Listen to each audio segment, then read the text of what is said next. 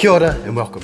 My name is Chris. I'm one of the assistant pastors here at Dorinda Gathering. Hey, it's great to have you join us this morning. Now, whatever platform you're on or wherever you are, can you share that? That'd be awesome. I pray that you enjoy this message that we have for you this morning. It's life-changing. It will actually change your life. So stay with us the few minutes we have. But for now, we're going to share a couple of songs with praise and worship. So enjoy that before you get into the message. We want to make this time a blessed time for you. So enjoy the time you have with us and stay tuned because it doesn't last that long.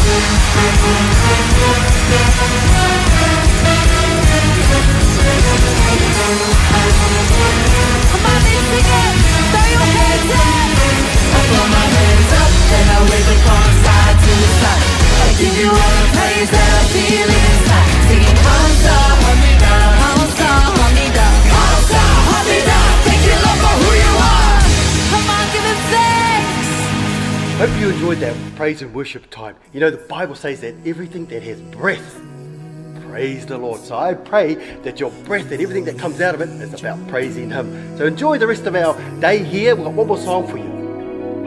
To see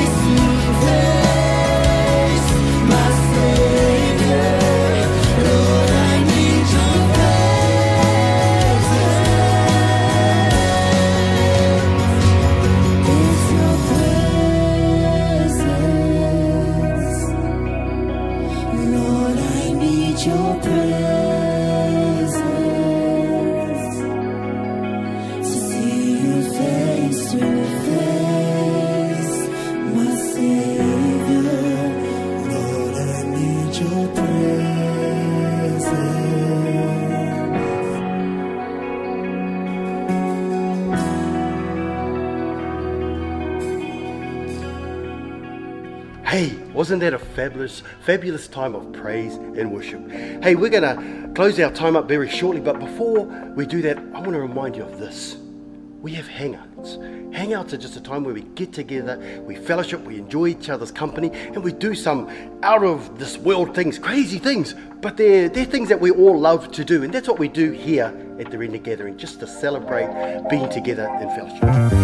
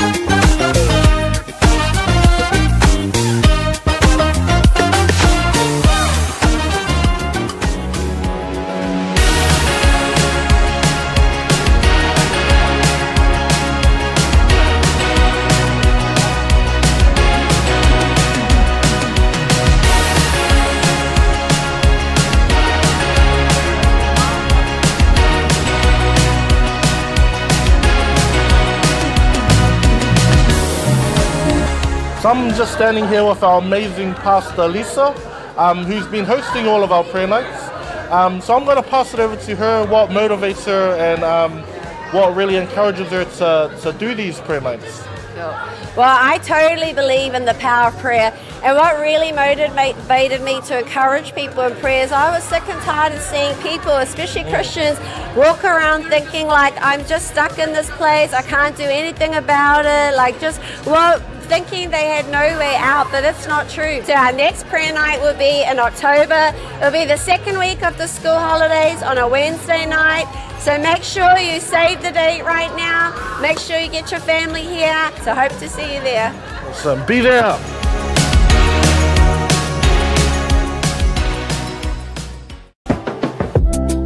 How important is your role as a father? Very important. I mean, the way that I think is definitely influenced from my parents. You know, there's many times where I'm like, you know, what would my dad do? So my grandfather's a big influence on me. My stepdads as well, both my stepfathers. Family comes first. Sometimes you got to make sacrifices so that other people can gain. And just watching him growing up as a kid, you know, he always worked hard, made sure that we got what we needed for school and all that type of stuff. So I looked at my father who had no father, and he struggled, and I could see that. And he was an awesome father, despite the fact that he had no father. And what is stopping our young people from achieving anything they want to achieve in this very challenging society that we live in?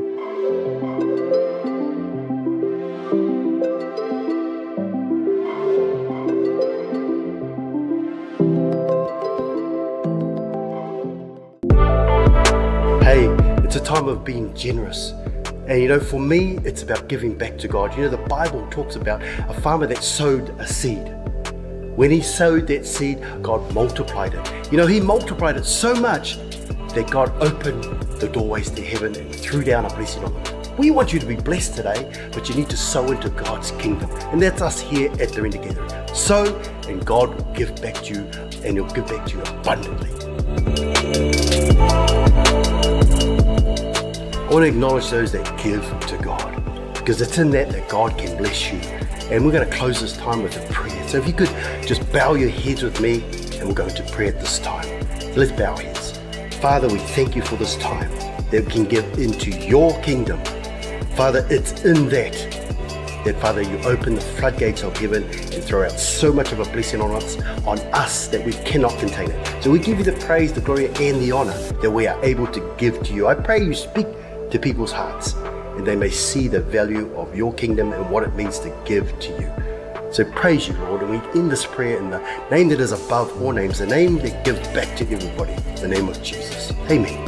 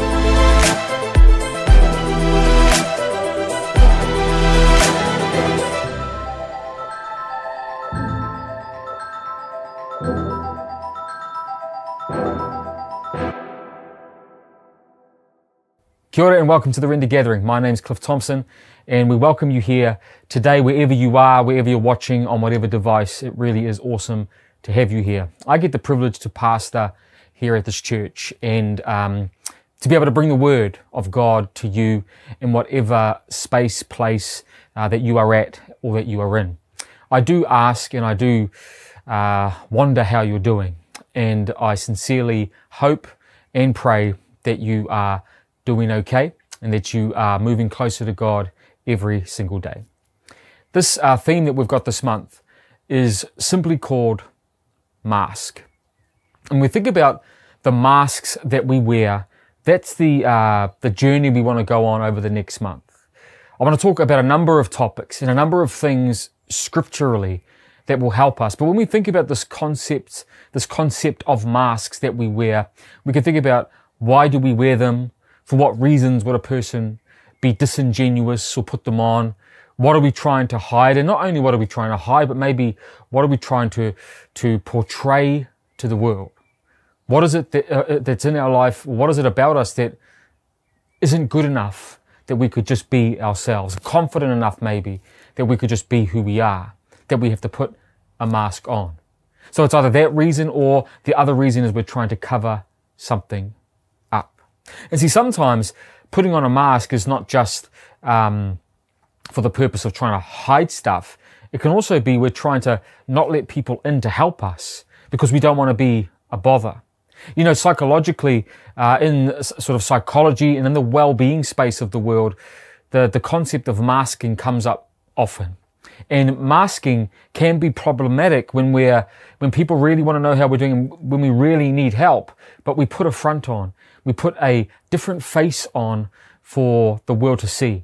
And we might be going through a tough time and through some difficulties, but we put a mask on that says to the world, I'm okay. So someone will ask you, oh, how are you doing? And we say, what? Oh, I'm good. I'm all good. It's all okay. Yeah, I'm happy. Yeah, life's going well.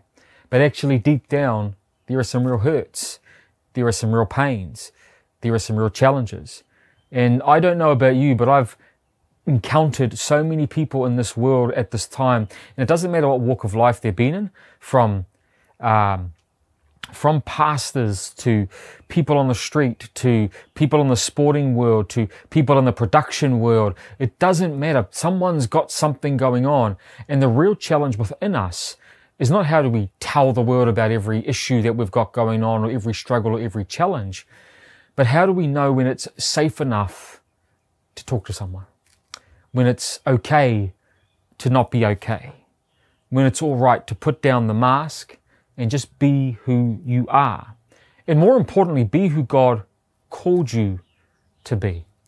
I want to speak about that as a starter, as a kickstarter to our series this month. And I hope that it resonates with you. I hope that it helps you through the Word of God. Remember, these are not my words.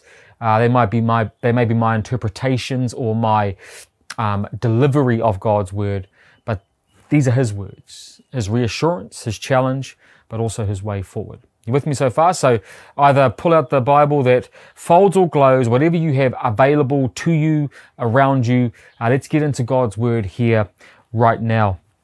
In the book of Genesis, chapter 3, so we go back to the beginning. And some of us may be familiar with the story. And if you're not familiar with the story, this is the book, the beginning, right? Of where creation came into and mankind came into being. And we have this scenario. So God has created heavens and the earth. He's now created man, and he's created for her a helper.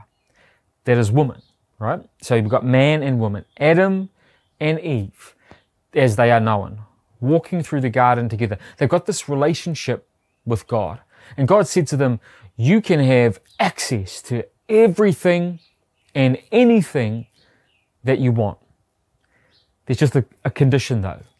Of all the things you're going to eat and partake of and have access to, don't eat from that tree. Because when you do, the story goes that you will surely die. And we know that today as being not just not eternal beings, but also we will begin the process of distance from God. That we would, in our flesh, but also in our spirit, become disconnected from the life and the intention that God had planned for us right from the beginning. And look, and I'm summarizing the story here, but that's where we pick this story up. So what's happened is the serpent, the Bible says, has come along and he's tempted Eve. And as the serpent has tempted Eve, has sort of propelled her and asked some questions and challenged this thought like, you're not going to die if you partake of this. And we pick the story up from there. So Eve has partook of the apple, and she then, her man Adam has come along, and she said to him, hey, I haven't died, want some? Right? Offers him the apple, and now he has to make a decision. He partakes himself, and this is where we pick the story up from. They've realized something here. Now and I'm going to pick up from verse 6. So when the woman saw that the tree was good for food, so she saw and she forgot what God had called her to and given instruction around. And I think this speaks to our character and our nature. She saw it for what was good for her. And I think that's a real important start point, is that we don't look at things in the world as just what's good for me. You know, one of the greatest or saddest things I think that have come out the back of COVID is that it was sort of one of the things that I hoped that would push humankind toward, which was life's so short. And if life's so short, let's make the best of it. If life is so short, let's love the ones we get to live life with. And if life's so short, let's serve God with everything. But what's happened is we've sort of come to this conclusion. Life's so short, therefore, I better do what's good for me. I better get mine because life's so short. So we have Eve here. So when the woman saw the tree was good for food, it was good for her need, that it was pleasant to the eye, and a tree desirable to make one wise, she took of its fruit, and she ate. She also gave it to her husband with her, and he ate. Then the eyes of both of them were opened, and they knew that they were naked. And they sewed fig leaves together and made themselves coverings. Now that's important, because now we see the beginnings of masking, covering up who God actually made us to be. See, when God makes you how you are and makes you a certain way and makes you fit for purpose, there isn't shame in that. There isn't embarrassment when God has made you who you are, but the embarrassment and the shame comes from the condemnation of the world. Now, please don't get me wrong. I'm not encouraging people to strip down, strip off and do that, right? That's not what I'm saying. What I am saying is that the way God intended his plan for us, the way he has made us, when he made Cliff and he made all these gifts in me, and we talk about it today, we frame it up as imposter syndrome a little bit. Meaning in some ways, like I can be in a room or be around people and I don't feel good enough. I feel like I'm having to pretend. I feel like I'm not enough to walk in these spaces. But you know, if God's made you a certain way and God opened a door and God called you in, yes, he needs you to feel that you need to still trust in him. He doesn't want you to be overconfident that you would only trust in yourself. But he wants you to know that the way he made you and how you are and the gifts he's put in you are enough. That if you serve him with them, There's no shame in that. And here we get that first instance of covering up, masking, being ashamed of the way we are, and now becoming something that we are not. You with me? Here we go. Both of their eyes were opened, and they knew that they were naked. They sewed fig leaves together and made themselves coverings. Verse 8, and they heard the sound of the Lord God walking in the garden in the cool of the day with Adam and his wife, and they hid themselves from the presence of the Lord among the trees of the garden. How many of us, when we're trying to cover up from God and we're trying to mask who He's made us and what He's called us, when we're trying to hide from His calling in our lives, we do the very thing here. We're hiding from the presence of Him, that He wouldn't find us.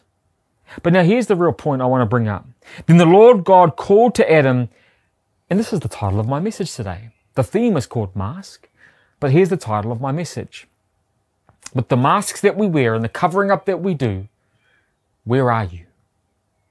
And that's what God asked Adam and Eve as He walked through the garden. Now, it wasn't that God didn't know where they were.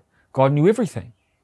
But He's asking the question, as I'm asking you down this camera today, where are you? What's going on in your life? Where are you at? Are you the person I'm talking to that's been a bit lost?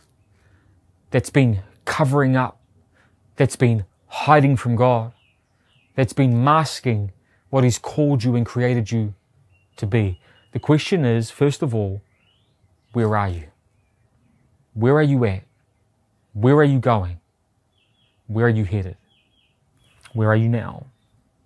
So He said, I heard your voice in the garden, and I was afraid because I was naked, and I hid myself. See, He didn't say, I was afraid because I disappointed you. I was afraid because I wasn't doing what I was called to. He said, I was afraid because of what was laid bare. I was afraid because of my own ego, my own pride. I was afraid because of the things that impact me for myself. Are you seeing that? Are you hearing that? Are you sensing that? That this became that selfish thing that I talked about at the beginning. And then He said, and this is the other important question I want to ask you as I ask myself in preparing this. God said to him, who told you that you were naked? Have you eaten from the tree of which I commanded that you should not eat? Now, God again knew the answer to both questions. But the question I want to land on your heart and your spirit right now is, who told you that you were naked? Who told you that you had to cover up? Who told you the way that God made you is not good enough? People, who have you been around? Who are the voices that you are letting in? What is the time that you're spending, and where are you spending that time around voices that either push you closer to God or pull you further from Him and further from the purpose for which you were created? Creating us to feel ashamed, to feel like we need to cover up what God called us to, what God made us. That's not the plan of Him. With that all being said, I want to leave you with a passage of Scripture here to encourage you. And I hope that it does. And I hope as you go today and you think about the start of this message, and we're going to talk about a whole lot of really interesting concepts and topics and thoughts, but I want to land you with those two questions, and then I'll give you this passage of Scripture, right? Why are you hiding? Where are you? And the second one is, who told you you were naked? Who have you been around? Who are you connecting with? Who are you letting speak into your life? Is it truth, or are they lies? I want you to remember this today as you go into your week. Turn with me to John chapter 16, verses 33. I have told you these things so that in me you may have peace. In this world you will have trouble, but take heart, the Scripture says. I have overcome the world. Maybe you're that person that's been masking a little, running a little, hiding a little, masking a lot, running a lot, hiding a lot. Whatever that is, wherever you are, whatever's been going on for you, God is saying to us here that it's okay. I have overcome the world. I am the hope. I am the way back. Come into my presence. Come partake of me. Be with me. Not just come to church. That's part of it. But come to me. Come to learn. Come to grow and come and be in relationship with Jesus Christ. I hope today that compels you to move closer to Jesus. If that is you and you need to make a decision for Him today, I'm going to ask you, yes, to listen to the words of this prompt and repeat after them, and then you are saved. But I'm going to ask you to go one step different or one step further, which is, if you aren't saved and you're watching this with someone who is, yes, the words are going to play, but maybe would you let them pray for you and take you through that right now? Would you let someone work with you on your journey? Because that's what we're here to do, actually evangelize Christ, but to disciple you, to teach you, to journey with you. And I want to encourage you to do that. If you're in the room with someone, would you ask them that question? Are you ready to give your heart to Jesus? And if you have been a follower of Christ, but you have been hiding, and you have been speaking to serpents, would you think about the change that needs to happen in your life today and how you might need to move forward and closer to Jesus Christ? People, take off the masks. Think about who God created you to be and move into that purpose and promise today. My name is Cliff Thompson. We are the Render Gathering, helping you become.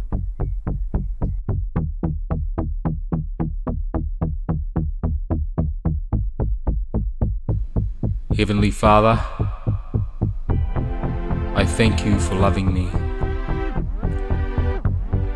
I thank you for choosing me. And I ask today for your forgiveness. I ask that you come into my life and replace anything that is not of you. I give over all of my behaviors, my thoughts, and my heart to you today. I receive your forgiveness, and I receive the salvation that is mine through Jesus Christ. I believe that you came. I believe that you died. I believe that you were buried. And I believe that you rose again. I thank you for being my Savior. And I thank you for this chance to walk with you and for you to walk with me the remainder of my days. I give you thanks and say, Amen.